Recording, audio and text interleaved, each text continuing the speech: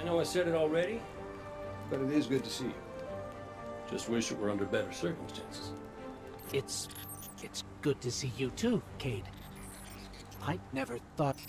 Hey, it's all right. I get it. This is a lot. And as much as we both want to catch up, we ain't got that kind of time yet. We gotta get out there and find Crow.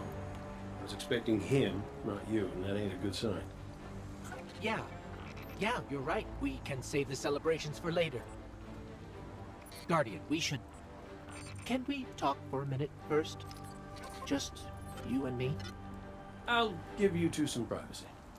Last I heard from the kid, he was out on patrol, called in some sort of darkness anomaly. I'll scout ahead. Catch up with me when you're ready.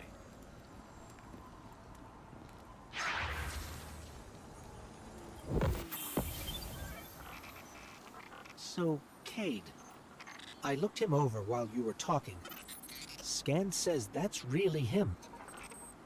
There's a few readings I can't explain. He's made of light, like me, like the Traveler. Ghosts are guides, conduits for the light. Cayde might not be able to wield his as a weapon, but if he's like me, maybe he can share the Traveler's light, like we do. I'm not sure. This is new. But look what else we've gained. I can feel it.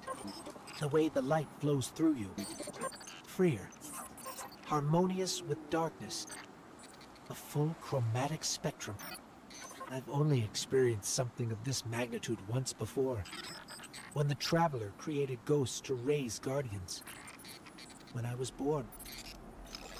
We're going to need everyone to save it from the Witness.